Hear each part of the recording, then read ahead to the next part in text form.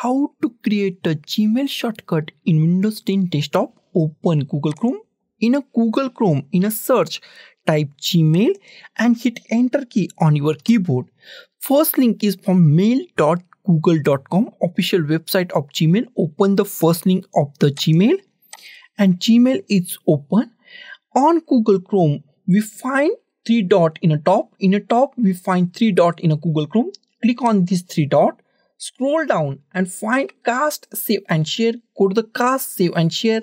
Here we find install page as app or create a shortcut or install app. If you not find these two options at this point, then go to this all tabs and find install page as app. In my case, in cast, save and share, we find install page as app or install Gmail or create a shortcut. These two options, in my case, it's fine. Install page as app. I click on that. Give any name. I give Gmail. You can give any name that you want. Click on the install. Close it. Minimize it.